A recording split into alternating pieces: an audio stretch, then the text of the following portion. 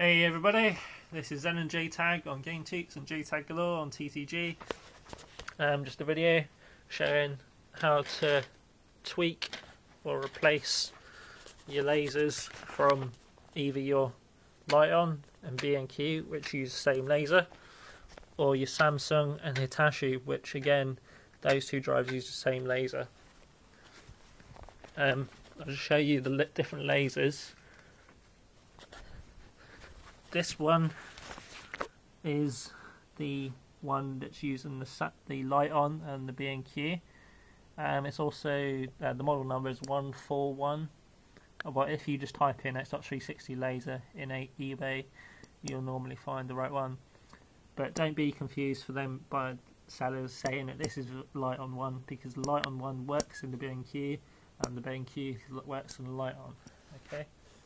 Now this is the one for the Hitachis and the Samsungs. It's a HD63 model. Very noticeably different from the LiteOn and BenQ laser. It's slightly bulkier, and it's also got this brown PCB, whereas on the LiteOn and BenQ one it's green.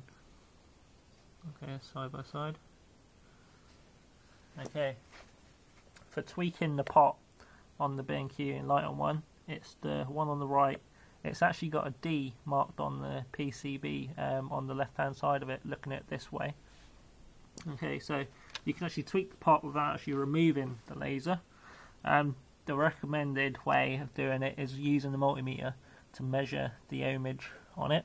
But I've been doing this a couple of years now, and I've pretty much figured out that you can tweak it, you can turn it about 1 millimeter each side up to about 5 or 6 millimeters. If it doesn't work past that point, it's not going to work at all. Okay, so what I normally do is I tweak it anti-clockwise up maximum of 5 or 6 millimeters. If it doesn't work that way, I tweak it 5 or 6 millimeters past the original point anti-clockwise way. And again, if it doesn't work past that point, up to that point, then that means your laser needs replacing. To remove your laser, on the LiteOn BenQ drives, it's held into place by these metal clips each end. There's one up this end. Now, you don't actually have to remove this completely. You just loosen it so that that's actually completely loose. And I've already removed the one from this end, but this one sits. And this is a lot easier with two hands. Okay, so that one sits in there like that. But obviously I've already removed the screw, so that one can just come out. And then undo the clip for the ribbon. Never just pull the ribbon out, you'll break the ribbon. Okay, so that just pops out like that. And then slide the laser down to that end. And pull the bar up at this end. Okay, so there's your laser.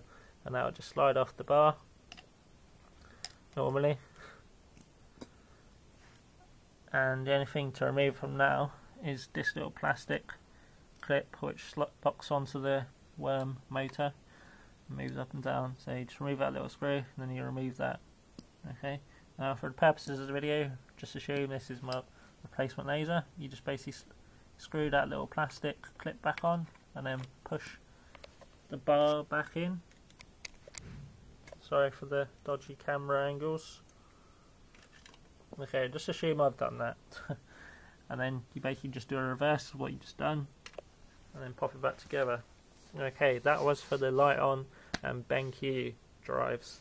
Okay, thanks guys. As always, rate, comment, subscribe. Thanks for watching.